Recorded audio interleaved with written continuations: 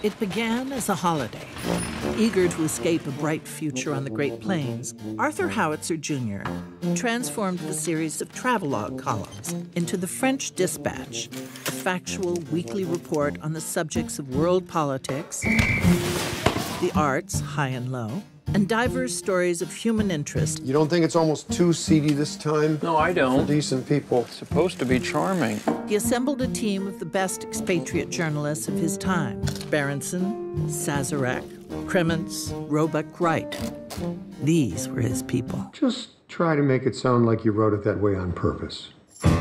We take as the subject of tonight's lecture Mr. Moses Rosenthal, certainly the loudest artistic voice of his rowdy generation. Simone Naked Cell Block J Hobby Room. I want to buy it. It's not for sale.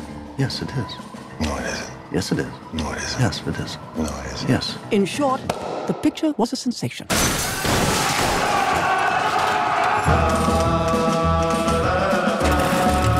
The kids did this.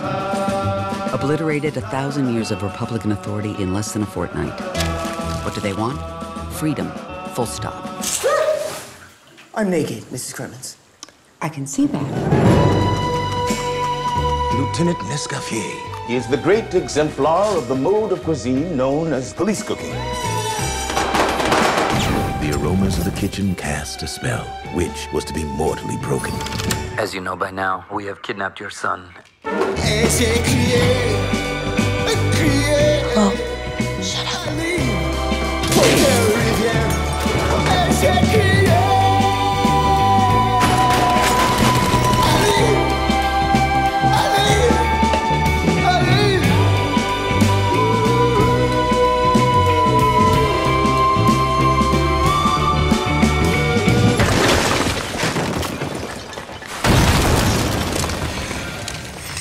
A message from the foreman.